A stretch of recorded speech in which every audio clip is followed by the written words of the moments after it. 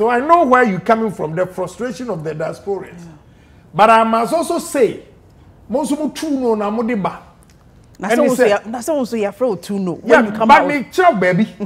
A lady calls me and said, "Oh, honorable, me de me car bana, me DV boho, me yi she me car mu, and a police if was stop me." And I said, "Madam, please stop right there. Whoa, whoa. Wherever you coming from, would you do that? Will you do that? No. Will you do that and challenge the police? America, you are shot right there. Now, who from here now you train your weight about and I say, you know definitely that you can't do that in wherever you coming from. That is what I mean by the two no from way.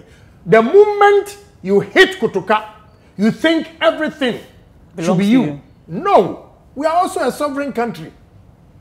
And right things you want us to change. But you want things to be done differently from where you're coming from. It is wrong.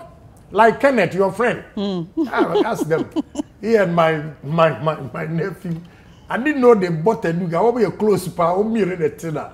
Oma kotomka young boys, omo kofusu. Omo buy some funeral and they were coming back. Then they call me, Daddy. Say yes. Hey, we've been arrested. What throwing them? Say, what happened?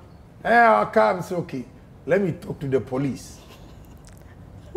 And the police. He told me this story. The police said, oh, your son this and that. They don't have their papers. And I said, but you in New York, can you drive the way you are driving here?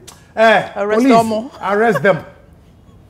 Take the car from them. You know very well that you can't do that in New York. But you feel free to do that in Ghana and thinking your father is Ohene Agyapong. Over them. You know what I was telling this of one of my nephew was also part of it. I know, because I interviewed Kenny and Kenny mentioned this story. Because I was like, oh, is your dad going to also share? My dad is the strictest person. I won't even call him for help because, oh, wow. I think one thing that I really admire about you, and like the first time I met you, is that you don't use your dad's position to do anything, which you could. You could have. Nah, you could do a lot of stuff and just say, you know, that's my dad, kind of, and people be like, oh, let me quickly do X, Y, Z. But you've never. It's all been through your hard work. Like you just go through the process. Yeah, dude. It's the worst thing to ever if you use it. I remember when I first came to Ghana, 2014. I was leaving, and I didn't know the visa when they stamp it is the amount of days they write. It doesn't matter if you have 5 years, 3 years. Yeah.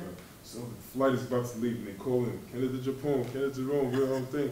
They call him, and immigration was like, no. So that's when I tried to use my dad. I said, oh, I remember Ohene Agyapong is my dad. So then I called them. Yeah. And then I was talking to him. He's like, okay. Then he's like, oh, my many immigration officer. And I said, spoke to him, and then yes sir. Then he gave me the phone back, and then my dad told me, put it on speaker. So I put it on speaker and said, officer, penalties be out. What you be? I'm gonna charge you no. Oh my goodness. My dad said that. Yeah. No, if you are right and you are being cheated, I'll do it. Okay. But you know that what you are asking the police officer to do, you can't do that in New York. Why do you expect a Ghanaian police officer to do that for you? No way. How do I become a lawmaker who wants the right thing to be done? Yeah. When my son is not doing the right thing, lock him up. Wow. One cousin, first one, and one way, ni cousin or a doctor or no young boys. Yes, it may America, New Year. Now it's home called Usu, we woman drinks in here. So when they arrested them, my father is. That's what I hate. I hate that. When you have your problem, don't go and blow your horn that your father is Ohene Agyapong. When the police officer tells me that you made that statement, I will not even listen to you. Ohene Agyapong, may you heaven. Wow. May you heaven, Anna. What do you mean? So, daddy, you know, that time you know a banana bro for say what to Okay, carry bro for it's okay. Can I talk to the police officer? So he gave the phone to him, and the guy explained to me. I said, what? That is what my son did. Lock him up. Wow. Lock him up. Also, you know, the pants.